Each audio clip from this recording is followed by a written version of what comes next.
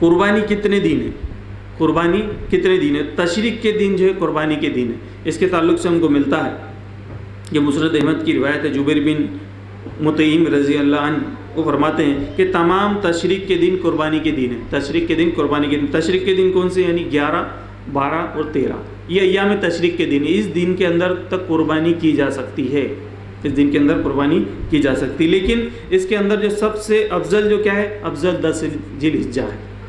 फिर इसके अलावा अगर उसके बाद में यह कोई जानवर 3-4 ले रहा है तो वो ऐसे भी इसको कर सकता है। ज़रूरी नहीं कि वो इतना सारा एक ही दिन जिबा करे, नहीं तो फिर इतना सारा उसके पास जखीरा इकट्ठा हो जाएगा। तो वो चाहे तो एक उस दिन कर ले, उसके बाद में 3 दिन वो कर सकता है, इसके अंदर की जा सकती है। और इस चारों दिन यानी ईद उल अज़हा के दिन, उसके बाद के 3 दिन रोज़ा रखना हराम है। इस दिन रोज़ा नहीं रख सकते, चाहे आप किसी भी आप रोज़ा रखना चाह रहे हैं कि रख ले, या आपके जो रखते हो वो तारीख आ जाए उस पर आप रखें, तो इस दिन मना किया गया, इस दिन के रोज़े नहीं रख सकते हैं।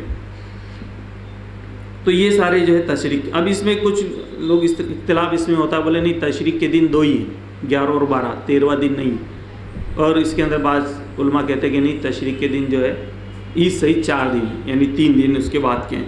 तो इसमें यही मिलता है हमको, सही तिरमिज़ी की रिवायत है, हदीस नंबर 773 के तशरीक के दिन ये जो है 3 दिन है। उसी तरह इब्ने हाकिम की रिवायत है, इसमें मिलता है। इस तरह हिदाया के अंदर यही रिवायत मिलती है। इसी तरह जो है बुनियतुत तालिबीन, इनकी भी रिवायत में यही मिलता है कि ये जो है इसके अंदर अय्याम तशरीक के 3 दिन है।